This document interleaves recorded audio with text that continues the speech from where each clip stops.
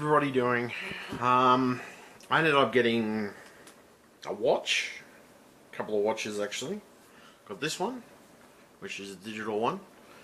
It's a basic 3-button sort of watch. It just has a stopwatch and alarm and things like that, and nothing really fancy. So it was $17.95.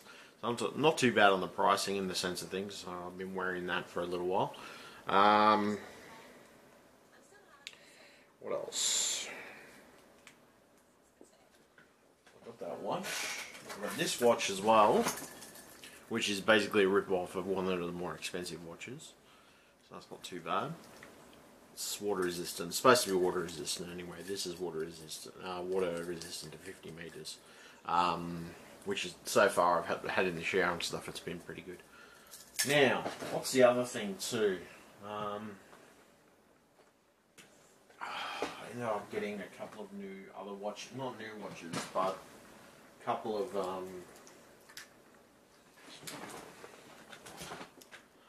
of watches with new batteries.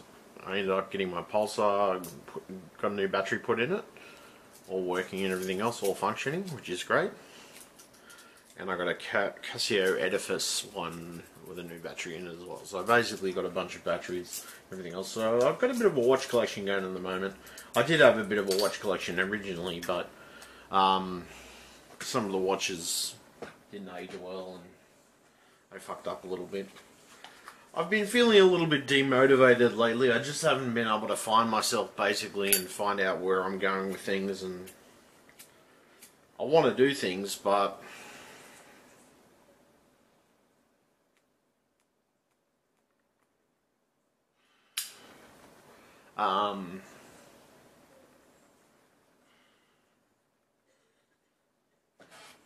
I've just been frustrated because I haven't been able to sort of get the motivation that I want for videos, or inspiration for that matter.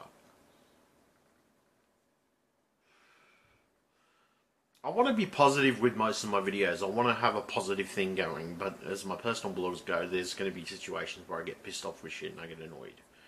What I don't understand is, I don't understand people smoking a bit of weed and having a couple of drinks and a couple of ciggies or whatever. But what I don't understand is people having meth and crack and all these other really heavy drugs and things like that. I really don't understand it. I can't understand it, honestly.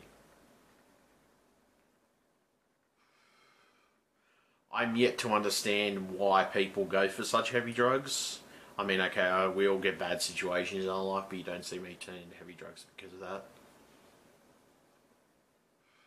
I take antidepressants and I take an antipsychotic, but I tend to focus on mostly if I do have anything, most of the time I'll have a bit of weed or something like that. Drugs, I don't know. My whole view is that if you're gonna have those types of drugs, like those things can ruin lives and fuck things up. Artificial marijuana as well, and all this other stuff, and stuff like that. That type of stuff can really fuck you up as well. I don't don't honestly believe that stuff's really fucked. Not just that, the bar salts and everything else. And there's heaps of drugs out there, and you think, what the hell possesses people to go and take these drugs and put them into their body, Whereas I don't really consider marijuana to be a drug. In retrospect, it's a plant. It's natural. It's herbal. What I do consider to be drugs is crack, meth, heroin, cocaine, things like that. I do have respect for people who get themselves clean off those drugs if they do manage to get on them. And, I have respect for people who keep themselves clean and keep themselves in a lifestyle that's good for themselves and everything else. But what I don't understand is how people can get all those heavier drugs and sort of fuck their life up completely. I have enough trouble trying to maintain my life on the current prescription drugs and everything else, and the little bit of stuff that I do. I mean, I have enough trouble maintaining my life doing that. And I can't imagine what people would be like on those other drugs and everything else, and how they fuck their lives up severely.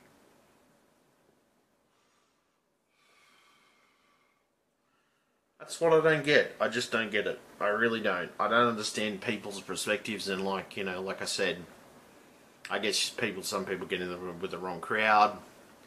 They ultimately they screw up their lives in that sense, you know. I do understand sometimes people take drugs to mask pain and everything else. I mean, not just physical pain, but emotional pain. But I do get why some people take drugs to a certain extent for pain, because you know that's what pretty much you given these days, like opiates and stuff, and codeine and things like that, and things of that nature. It's sort of funny. I'd have a more detrimental effect on my body with opiates than I would with any other, because I've had codeine and everything else and things like that, and I've had dexamphetamine when I was on like prescription drugs for ADHD and stuff. And I can honestly say they screwed my head up. They honestly did. They screwed with my head.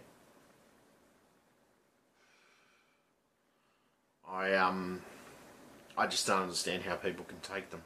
I really don't.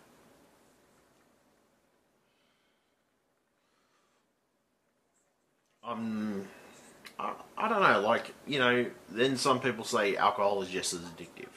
Depends on the person. Everybody is different, attributing to that stuff and everything else. Like,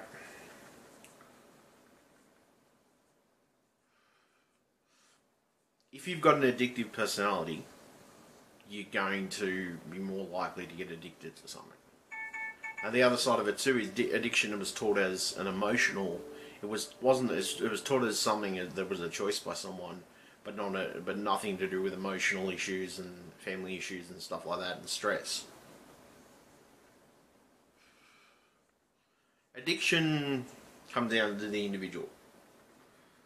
This is even the context of now they're talking about addiction to video games and everything else. Anything can give you an endorphin high. If you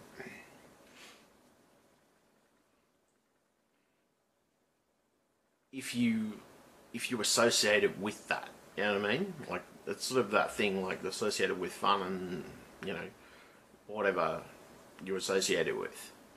It can give you an endorphin, but I mean to be honest, it depends on the personality type. And I was sort of looking this morning at the psychologist, I'm thinking the psychologist doesn't know half the shit that people go through when it comes to some of this stuff, you know, like psychologists only know so much.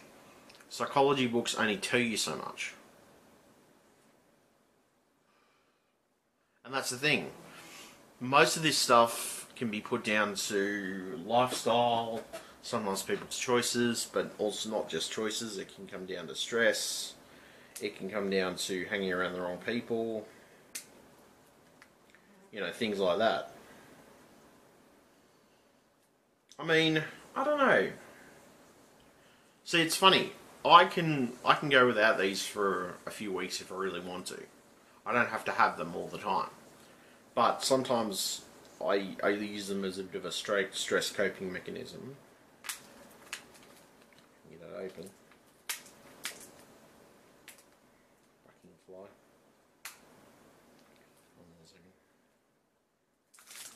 But that's not. Most people don't realise the types of things that we do to cope with stress. You know, I mean, God, caffeine can be addictive if you have enough of it, and if you're on a regular basis of it and everything else, you know. But different types of personalities have different types of ways of dealing with it, you know. And I've learned through the long term that you don't necessarily need these things, but sometimes they help. They just help curb the urge to get the shits with something, or get annoyed, or you get the shits with something. I mean, I don't know. I don't get the shits all the time, but I do get the shits occasionally with some of the shit that goes on in this world, and some of the shit that drives me nuts. So I admit, you know, this is one of my vices. Maybe alcohol a little bit, but not as much. I don't drink as much now. Mind you, it's because I don't really having much money to sort of afford as much booze. But the other side of it too is I don't feel the need to go out and have a drink all the time. You know, it's not always needed. Sometimes I feel like a drink. I might feel like a drink at the pub or something like that, or I might have a drink at home, which is different when I'm having at home, you know. But the other side of it too is I used to binge drink sometimes on a weekend, which was not very good for me. I realise that, but you know, the other side of it too is it was because I had a friend encouraging me to drink because we wanted to see if we could outdrink each other, sort of thing. And that can be something that happens.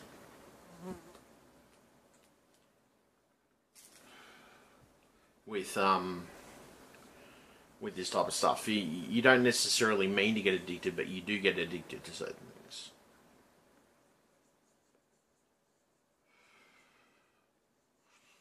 It's sort of weird. I don't know. Addiction is a bit of a grey area because sometimes it can relate to emotional states of mind. It can relate to how you are psychologically, if you're connected with people, if you're around people more and you have more fun and you feel more sociable, you're not going to be as prone to having any type of addiction issue with something to take the emotional pain away of being lonely, or not just lonely, but being emotionally overreactive or whatever, you know, anxiety, things like that, depression. But the other side of it too is even if you look at a fucking antidepressants, they can be addictive too. That's true. Mood enhancers can be. And the other side of it too is, you know, that's peddled by pharmaceutical companies and their claim is it's safe and stuff like that. But I still reckon that antidepressants and other stuff are not as safe as people reckon they are.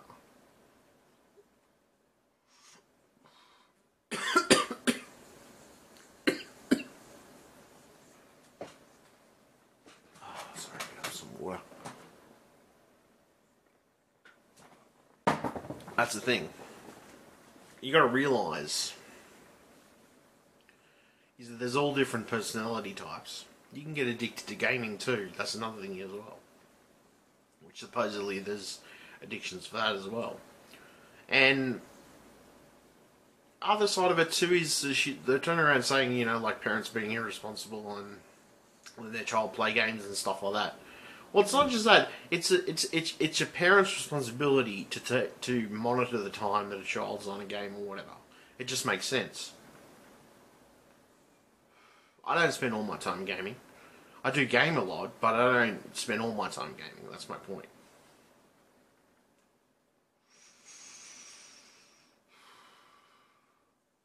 And that's the point I'm trying to make. All different circumstances add up to whether somebody's going to have an addictive personality or not. Whether they're going to... There's certain types of personalities who, you know, they always want the high, they always want this, they always want that. Exactly the same context. I don't have to smoke weed all the time either. I don't smoke weed all the time. I smoke cigarettes, I admit that. But the other side of it too is I can take a 2-week break from these and not, you know, say, you know, I don't have enough money to get more cigarettes or whatever.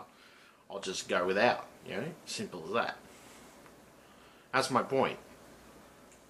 All different types of ways of defining this stuff, it's psychologically speaking, is given by psychologists, but they don't know. Sometimes they don't know the full story of what's going on in that person's life, or what's caused them to turn to a particular drug for relief. You know, whether it's emotional pain or whatever, or things like that.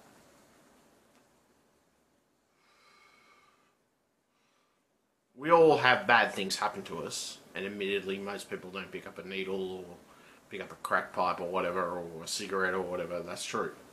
But the other side of it too is when you have to deal with the amount of dumbasses I have to deal with on a daily basis with some of the shit that I've come across on the internet, not just the internet, but even in real life sometimes, the amount of people who are just stupid in the way they deal with things, it's like people wonder why I smoke cigarettes and why I drink a bit and stuff like that, you know, like that's the point, that's the reason I do, is because of that fact, you know. So sometimes it's dealing with stupid people that's my most stressful situation for me. That's my point. I'm a pretty smart person. I don't plead ignorance on things. Another thing too is some people are just plain ignorant, but there's also people who plead ignorance on some things in the sense that they ignore what the problems that are going on in the world, and they ignore things that are going on, and they choose not to pay attention to it. And I think that's the thing that we don't get. That's the reason sometimes this is a solution, or a drug is a solution, or whatever, you know. The other side of it too is pharmaceutical companies always pushing the drugs and antidepressants to solve people's problems.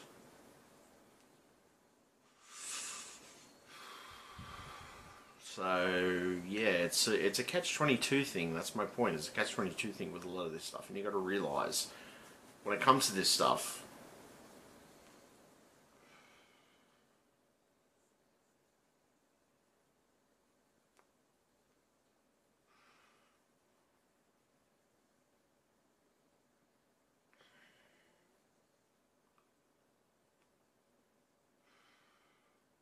it's such a broad area that we don't realise what's going on, you know.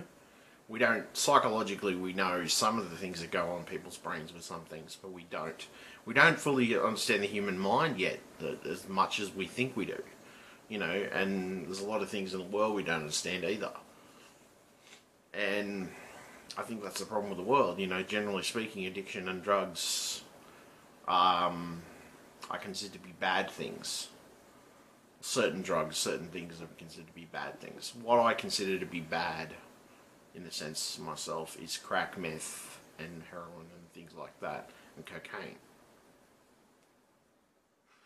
Those drugs have a lot more detrimental damage to people and families and social situations. Not just that, but they cause people to do stupid things as well.